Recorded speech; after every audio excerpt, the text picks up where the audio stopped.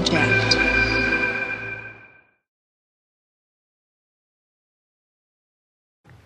Okay, yeah, hello. And my name is Braun, and this is Punk DIY Ethics in Programming, or how to stop following blindly and build your own goddamn tools. Let me start with a bit about myself. I was born in Milwaukee, Wisconsin. I have always been into programming. Like, I took C++ in high school. It was the first year they offered it at the school. And a math teacher teaching it that had no programming experience. I ended up mostly running the class, possibly because I just read faster than him. I graduated in 2000 and couldn't afford college, and so I started hitchhiking and riding freight trains around the States. To me, riding freight offered freedom of movement as well as a personal freedom to go wherever I wanted without the constraints of money. This is not me, but this is train. I have a little, really short video in case any of you are unfamiliar with freight trains. It's really poor quality, but it's okay. I mean, you can see that there's no billboards, there's no people, there's nothing but you and the train, and yeah. So it's very fulfilling to just have this kind of freedom. I mostly got by with being broke, but worked cooking in restaurants whenever I was in a town. 2005, I moved to Berlin, to Reject.JS, with no money, no return ticket, and I didn't speak a word of German. Having no money and traveling requires improvisation and adaptability. Freight trains never go where they're supposed to. There's no public schedules, and the best map that you're bound to find is about this. Sometimes you get dropped off 30 kilometers out of town and have no option than just to walk back. Sometimes you get kicked out of cities entirely and you're told to leave, like Danville, Kentucky, and Cumberland, Maryland. You learn to just roll with situations, stay level-headed, and figure them out as they develop. If you decide you can't deal with the situation, you are literally stuck where you are. When I got to Berlin, I lived in collective houses with over 50 people, which is total chaos. But it also offered an opportunity to connect to a larger collective of like-minded people. Despite all my traveling, I was always very into technology. I loved computers and the internet. While people were squinting at 4-player GoldenEye on N64, I built my first network with coax cables to play Quake 1 with 16 people. Big deal at the time. I'm fairly sure that's not an actual ad, but I found it and I couldn't not use it. For a time, we rode freight with a laptop and a GPS that was obtained by questionable means. Although professionally, I was skipping between being a cook and a bum. Tech-wise, I always built what I needed in whatever language was needed. I wrote inventory and recipe trackers in kitchens, as well as assorted websites for friends.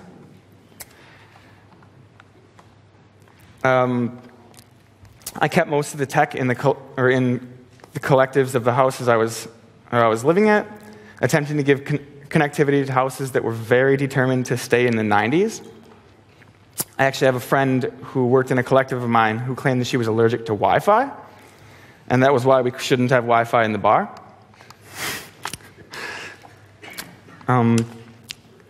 DIY and punk thrives on community. With over 50 people living in one collective house, there's plenty of possible manpower and possible creativity, although there's just as much laziness as you might assume as well. Smaller collective spaces were organized within the house and open various spaces up to the public, like bars and bike shops and these kind of things. In turn, these spaces provided an income for people that might not otherwise be able to work. On a house scale, our house was a member of a collective of other area punk houses that would all help each other if necessary. We would get whatever we could to turn into whatever we needed by any means possible. Some people just stole, a lot of shoplifting. Local dumpsters of all manner of shops were common targets as well. It's fairly surprising what people actually throw away. And I was mostly into scavenging from the street. Old furniture, street signs, piles of wood. It was all fair game, and it could all be turned into whatever we needed. One place that I lived at was Riga 84 in Berlin. This house had 56 people living in it. Many guests were essentially non-rent paying permanent inhabitants, so the number was actually about 70. It was a place that had its own bar, had its own cafe, movie theater, bike space, various shops, a band practice space. It was all self-built and collectively run. You could essentially do anything you wanted as long as you could track down the people with the keys. This was Control Punkt. This is the bar to Riga 84. It was also known as the Kellerloch, or basement hole, because this is the entrance, and it's literally just a hole covered up with a sheet of metal in the sidewalk. The bike space was used as a general bike shop, as well as being open occasionally to the public, but there were large projects as well. Every year, teams from around Europe would build bikes to bring to the Copenhagen Bike Wars, with events such as tall bike jousting,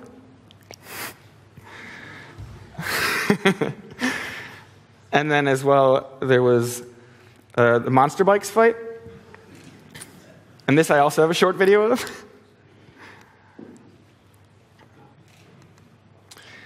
This is as straightforward as it sounds. It's essentially giant self-built bikes breaking each other until there's only one left.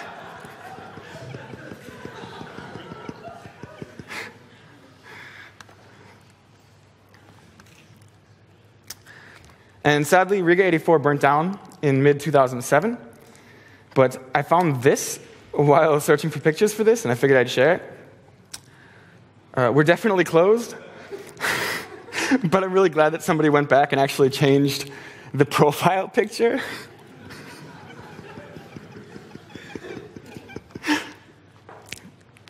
So after the house burnt down, I moved into a normal house. I finally got a visa for Germany and started to pursue programming as a freelancer. And a lot of the ideas from the DIY scene carry over to development. You can apply the same inventiveness and improvisation once you define what the problem is. Like, is there an existing goal, or is there an existing tool that does what you need to do? If not, is there maybe something open source that you can contribute to and push in that direction? You have to ask yourself, how long would it take you to get familiar with someone else's tool in order to fix it or adapt your workflow around it? And as well, why should you adapt your workflow to anyone? You work how you work. And it's always better to adapt to a better way, but you shouldn't have to adapt your workflow just to use a certain tool. There's definitely some, not quite drawbacks, but realities to inventing the wheel. If there's something you're making, there's a pretty good chance that there's someone else out there that's making the same thing, possibly with a head start or with a larger team. So what unique goals will your tool accomplish? Or on similar tasks, how fast is it comparatively? 1/10 of a millisecond is not that big for a single operation, but if you're doing this all the time, it starts to add up. There's an upside. In the end, you have something that's much better, that you know exactly how it works, you know exactly how to fix it, and how to add features. You can add or remove features or fix problems if necessary, much like reading a book written in your own handwriting. You learn a lot by doing it yourself that can be applicable in your next projects as well. In July 2013, I was hired by Sociomantic Labs. It's a Berlin startup that provides computing solutions to the ad industry, and mostly of real-time bidding. I wrote banner CSS. But it was my first non-freelance tech job. This was this is Manta Ray. This is a live CSS editor this is a live CSS editor that was the very center of our workflow. The problem was that Manta Ray really sucked. The live CSS editor worked great, but the text area is just that. It's a text area, for some reason, green text on black. I blame the matrix. It's not monospace. It's got bad white space. If you look at these 5 lines, they are all 80 characters. And so the UI, this says undefined. If you click it, it turns blue or green. All of this functionality has been lost. This says undefined. None of the buttons work. They all presumably did something at some point. So we decided that we would have to, or essentially we would write code in Sublime and then paste it in, which isn't what a live CSS editor should be. So we decided to replace it with a real editor. Me and a coworker each took a side. I would investigate building our own editor, and he was going to investigate the benefits of ACE. ACE is an embeddable code editor maintained by Cloud9 IDE and Mozilla. It looked great. It could do most anything. But we didn't need it to do everything. We actually needed it to do a couple things that it didn't do. So if we went with ACE, we would actually have to change our concept and our ideals of what we wanted to accomplish. So he started investigating ACE, and I just started writing a text editor. I didn't know where to start. I changed the text box to a content editable div and essentially prayed to the gods of Stack Overflow. I don't think anything was actually ever technically decided. After 2 weeks, my coworker came to me with reasons that we should use ACE, and I showed him the first working version of a text editor. So I kept building. A couple of months of building, and we had ChibChan, which was the next step up. And this was the first, we redid the whole UI, but as well, you can see this is fairly usable, readable, and monospace. But as well, like some of the things that we would have had to lose, like for instance, we deal a lot with banners, and so you could just do BS1 and tab, dot logo, and it was very much what we needed at the time. And a lot of things, it was specifically tailored for us, for our uses. It wouldn't be very useful to anyone else, probably.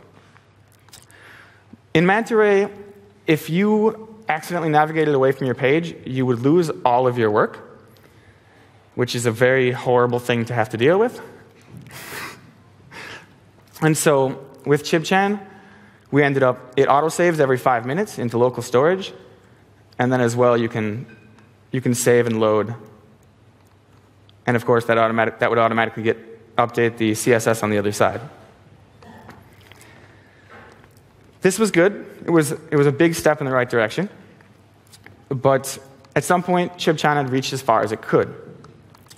It worked well, but I had no contextual knowledge of what line or character you were on. And in order to do that, we would need to rebuild it from scratch again with a much smarter core.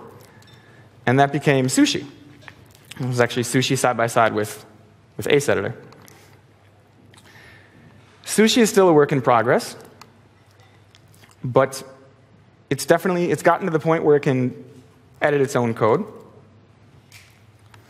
As well, like we've worked in tabs, and you can drag and drop files in, and it's much more functional, and it's into the future it'll be able to adapt to much more than ChibChan could have. Sushi is built in vanilla JavaScript, except the only framework included in it is Microbe. Woo!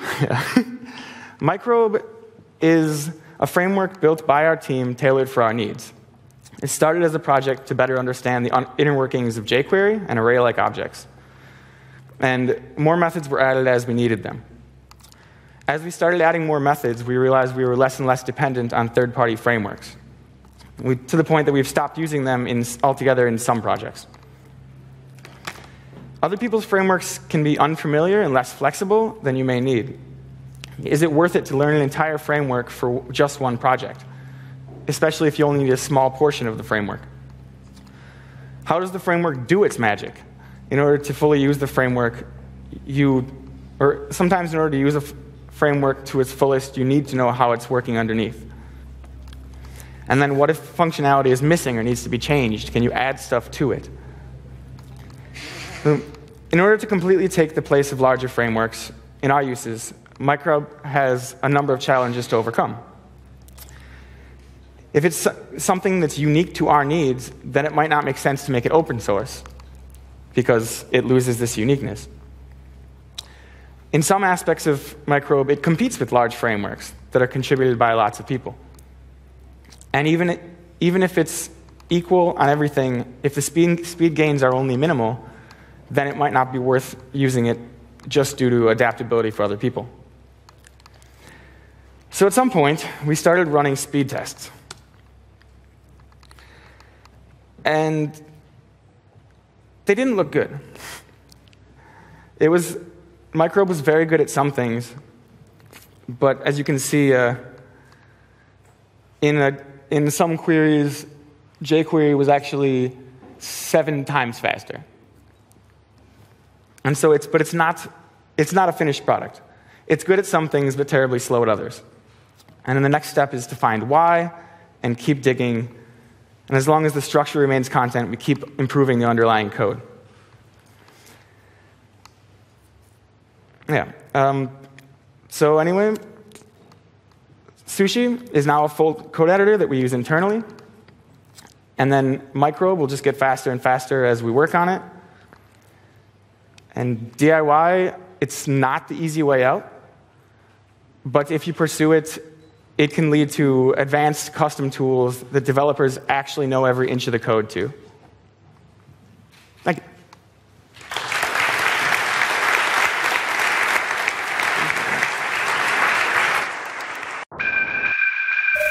Reject.